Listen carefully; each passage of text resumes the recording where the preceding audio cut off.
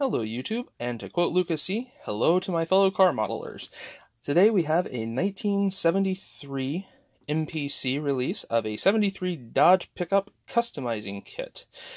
This is a kit that was actually produced by MPC of the Fun Group at General Mills.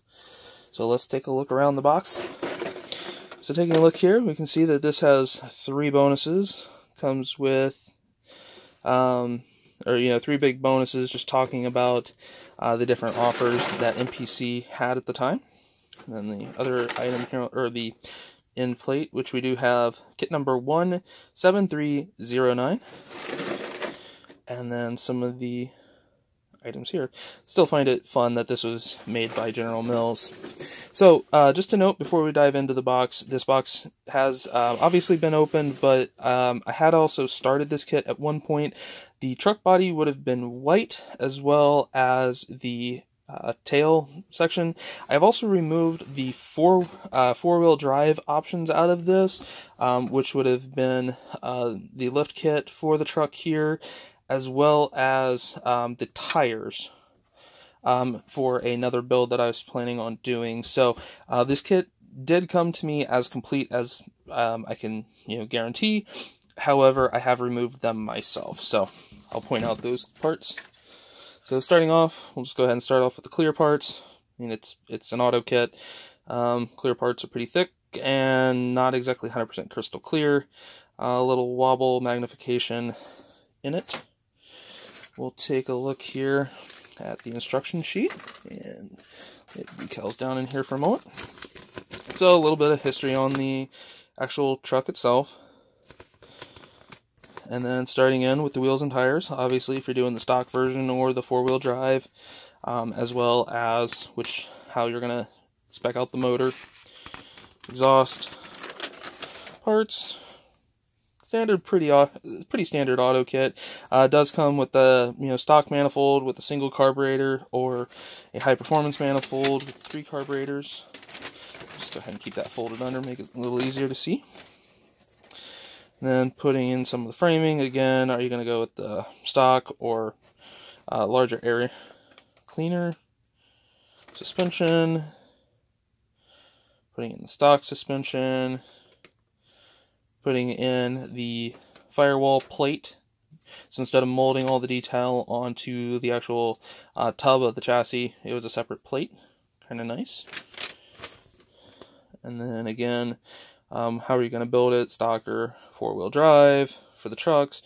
And then putting in that front grille. And then flipping over to the end here. Finishing up the little details. The tailgate. If you're going to do the roll bars, additional lights, again, whatever the case might be. And then again, some promo and advertisement stuff from the MPC and General Mills. So, kind of a neat look at this old kit. So let's dive in. Like I had mentioned, the body I've started to paint. Might be stripping this back, might not. But it did come as just a standard white shell. Pretty standard for most auto kits, as well as this here. Now, one thing that is kind of nice, this came as a solid unit, which how that got molded, I don't know, but basically it was molded as a single piece, which makes it to where you don't have to worry about it being warped, or the alignment being off when putting the side panels on. Just made that portion of it a whole lot more simple. Go ahead and set the decals to the back for a moment. Most of the parts have fallen off the tree, sadly, but you can see, air cleaner there. The interior, pretty basic. The one nice thing I have to admit that they did in this kit, see if we can get it to focus. See if I can, there we go. They actually molded the seat belts on, lap belts, at least the center two. Why don't they do that today? Something. Give us an option for a seatbelt buckle. Every car has to have it by law. Why can't the model have it? Seems like a simple part. Under frame and chassis, which is all, the base plate and chassis is all one. So But for 1973, hey, works. And then the chrome parts. Now I have taken one of the chrome pieces off to try to look at it with one of the stock wheels. So you can kind of see that. Fan blade, headlights, a single air cleaner here, rear bumper. Laying that out to the side, I'll grab some of the other trees. Again, one of the back. So the wheels, again, by its age, I mean, like that, stuff just falls off all the time. So sadly, I can't give you a specific detailed look at exactly what all of this would look like. And actually looking, looks like at one point we have lost a tire. So that'll have to be scratched up. Now this kit was purchased at an extreme discount. So again, missing parts is going to kind of be part of the game. But I really wanted to just put this out here to show you guys that this kit does exist. They also did give a nice little plaque here, which was kind of cool.